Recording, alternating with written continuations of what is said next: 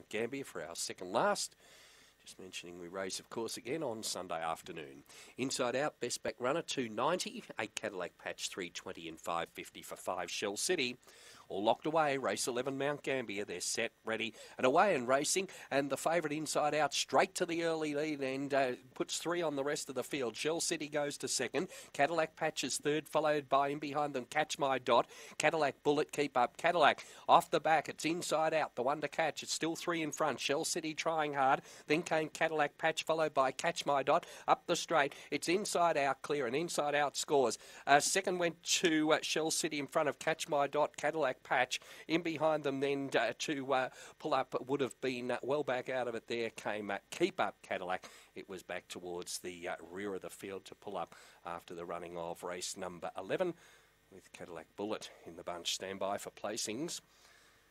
You'll find the favourite here, number 2 Inside Out is the winner. Now second and third is close. We've got Shell City in there. I think Cadillac Patch was in there, and we'll stand by for those full placings to come up. But the favourite too good, number 2 Inside Out, has defeated 5 Shell City and 8 Cadillac Patch, with 4 running fourth there. Catch My Dot, 2, 5, 8 and 4. Race time of 23 and 33, recorded by the winner, number 2 Inside Out. Jumped well at box rise and was never headed. 10.97 that first split for a run home of 12.36. And it was 5 3/4 lengths the winning margin, and the margin between second and third there was a neck. Winner